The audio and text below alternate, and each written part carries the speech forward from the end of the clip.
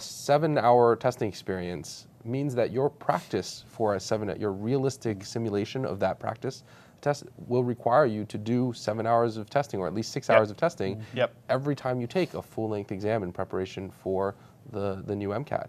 So again, for those students who are in a position where you could choose to take the test before it changes, there's a opportunity cost that you lose in your preparation time. We know that students on average study about 300 hours in preparation for the MCAT.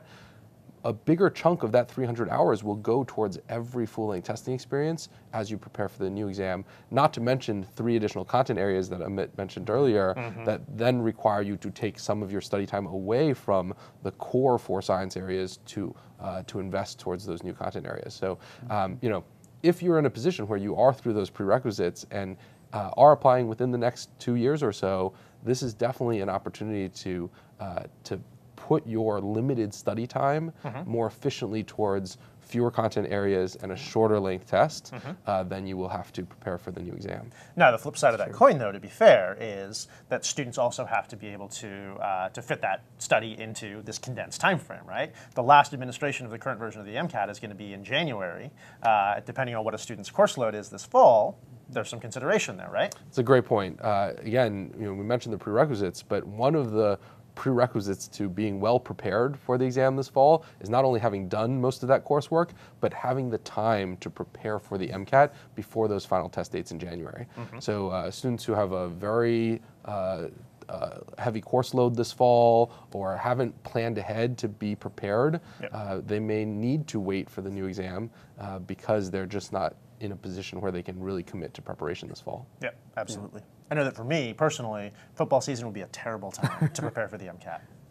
Go Seahawks, by the way. Now, on the other side of that coin, we're looking at study time, Amit. For students who are looking at their 2015 exam, when would they maybe be considering starting those studies? Should they be getting ready this fall if they've got the prerequisites down? I think that that's not a bad idea. Most of the time, almost universally, I found that students will come to a Kaplan MCAT class and they'll immediately realize the MCAT takes more than they thought it did. More time, more prep, there's more to do, and that's just a reality. And so it's important to start early whenever possible. So a student who's wants to take the test either in January or for the current administration or in 2015 should definitely be considering starting now, starting in the fall and working for a couple of months. And that'll offer the opportunity to not only have a little more time, but if that student feels like, you know, I didn't need that extra 3 weeks, well, great, you have an extra 3 weeks. Right. It's better to have more time than less. Absolutely. Students, what you mentioned is definitely true. Students do try to load themselves up with a lot of fall coursework and then say, well, I'm going to add the MCAT on top of that. I like to tell students the MCAT is sort of like having a part-time or full-time job. And you have to treat it that way. It really is. Yeah, I mean, Eric mentioned the 300 hours that most students end up studying to feel comfortable and feel prepared for the test, and that's a lot of time. That's a lot of hours. Yeah. Yeah.